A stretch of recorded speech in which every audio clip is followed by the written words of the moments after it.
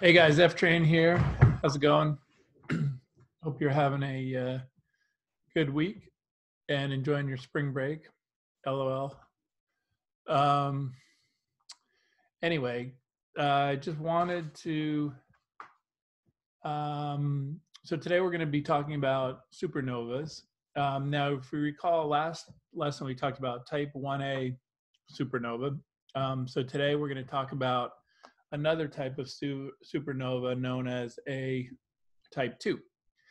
All right. And so a type 2 supernova um, is, different in a lot of different ways. So we'll talk about that. All right. So for example, so for the do now today, why do type 1A supernova make good standard candles to measure distance? And if you recall, we mentioned that every type 1A supernova happens at a certain point, 1.4, when a white dwarf is 1.4 solar masses. So that's a very, very specific mass, which if all that mass converts into energy, that will be a very specific amount of energy. So that produces a absolute magnitude of about minus 19 or so. So, and if you recall, there's also like that sort of that curve as it decays, which also provides a very specific pattern that you can use. All right. So in the year 1054, Chinese astronomers saw a guest star in the constellation Taurus. It was so bright it was actually visible in the daytime. After a month, it faded and it took almost 2 years to vanish completely. Today we see that star. I'm sorry. Today in that place we actually see what we call the Crab Nebula. So what question does this raise? And so our aim today is how are other types of supernovae produced? So question, will our sun become a supernova someday? You might be wondering, because that would be a big deal. Well, it turns out that no, our sun is not big enough to become a supernova. And in terms of type 2 supernovae, they start out as massive stars greater than about 8 times the mass of the sun. Now, what is the primary fuel of most stars? All right, so we've talked about this. We've said that hydrogen fusion begins in the core and produces helium. So, a main sequence star is mostly hydrogen being fused into helium. And that happens at a temperature, at least in our sun, about 13 or so million kelvins. All right. And so, again, if you have a star on the main sequence, it's burning hydrogen.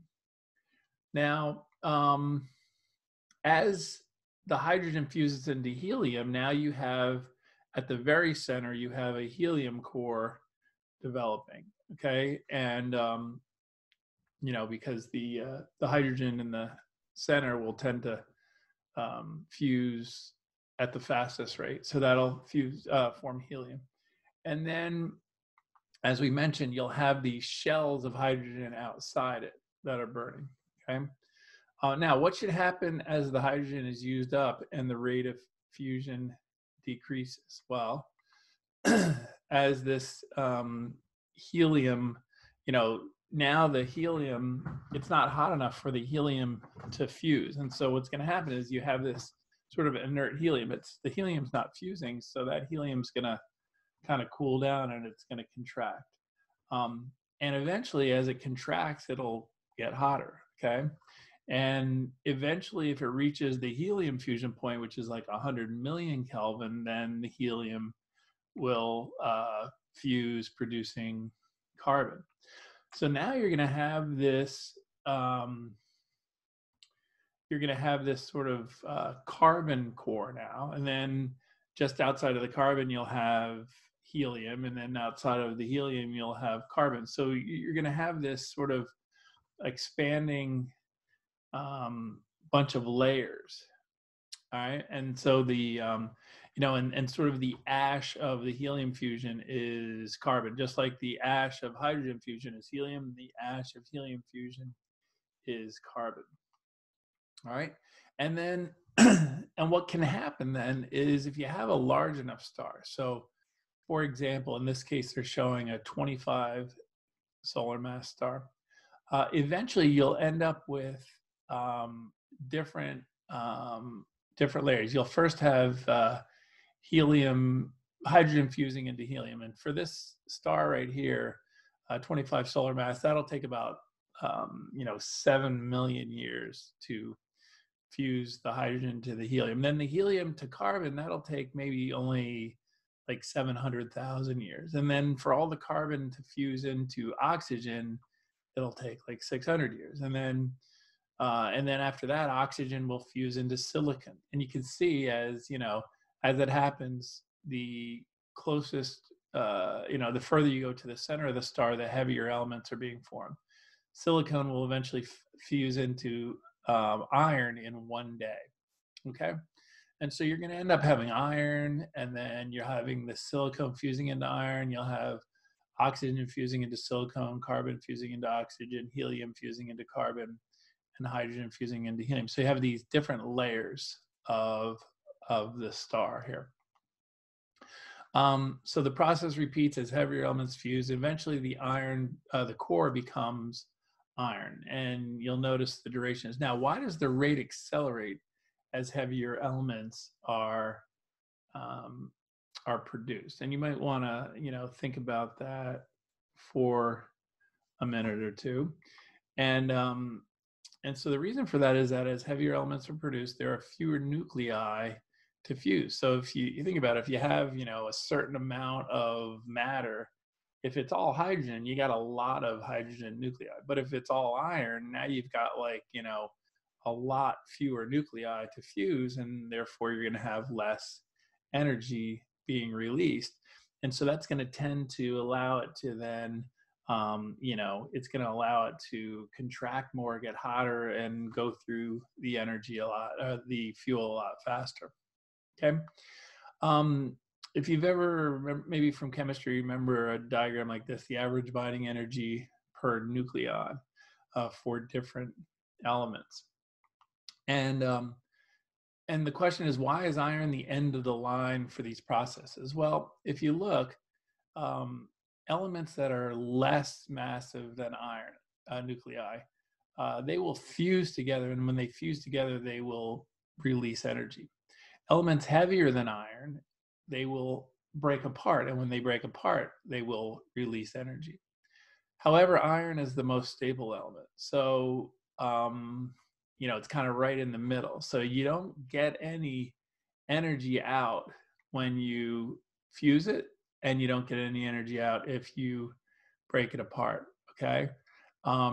In order for it to actually fuse into heavier elements, it would actually require that you put energy into it. Okay, it would be an endothermic, does not release energy. So what happens to the core if no energy is being released? Well, we know from the past that if energy is being released, you still have all this outward pressure pushing in.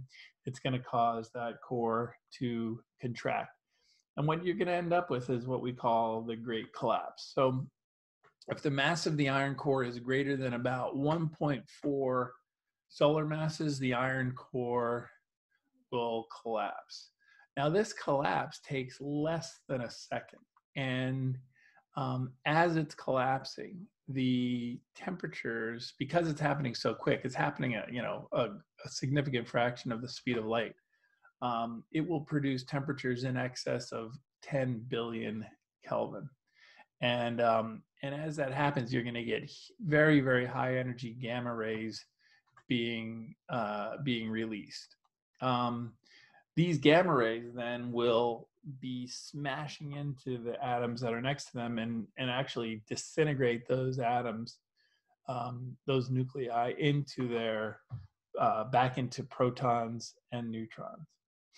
Now, what happens when protons and neutrons are forced together? Well, what happens is that if you have a proton and an electron forced together, they will form a neutron plus a neutrino. Now, that neutrino then will carry some of the energy away, which will then cool the core. And then, of course, as the core cools, it contracts even further. Now, remember, this is all happening in like a second. So, it's not like it's happening in stages. But the core will contract even further. Now, as the core contracts, it's pretty much, it's gone past the point where even the electron degeneracy pressure is holding it. It's actually causing those electrons to fuse into the protons and things. However, once the core reaches the density of a nucleus, the strong force, instead of being an attractive force, actually becomes a repulsive force. And you end up with something called the neutron degeneracy pressure. So now you have this big ball of neutrons. A lot of the protons have all become neutrons now. So you have a big ball of neutrons. And as that, ball of neutrons is encountered, that can't fuse anymore. And so you're going to get this big bounce. It's called the great bounce. And you're going to get an outward shock wave. And this shock wave is a wave of energy that has so much energy that it will actually be able to fuse new heavier elements. And now we're talking, it'll fuse the elements that are heavier than iron. So if you look at your periodic table and look at all these, heavy elements that are heavier than iron, that's the only place in the universe where elements heavier than iron can be produced. Okay, so all the gold, all the platinum, all the mercury that we find on Earth was originally produced in a supernova, type 2 supernova explosion somewhere in the universe. And that's also why these elements are so rare, because then they see clouds, and those clouds then form new stars like our star, but there's not that much of it. And so, there's not a lot of these heavier elements. So when the shock wave reaches the surface, these newly created elements are expelled into the interstellar medium. I'm going to show you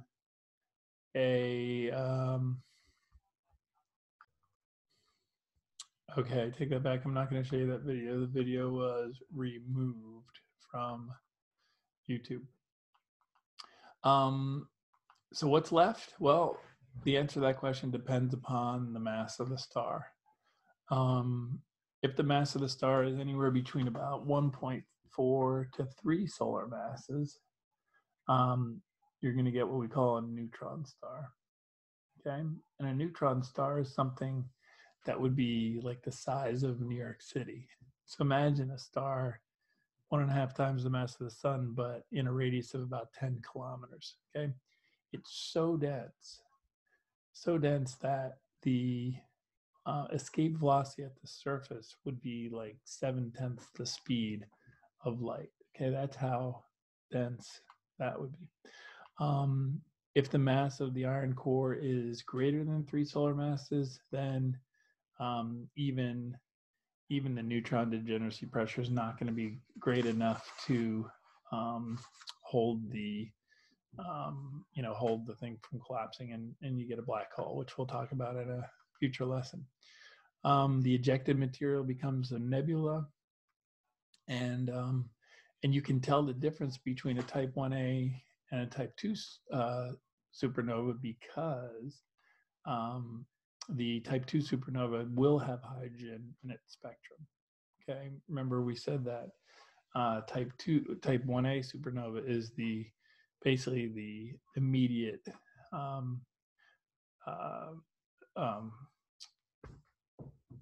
explosion of carbon. So no hydrogen. Well, you still have hydrogen in the supernova. So you'll have some hydrogen lines that are visible in the spectrum.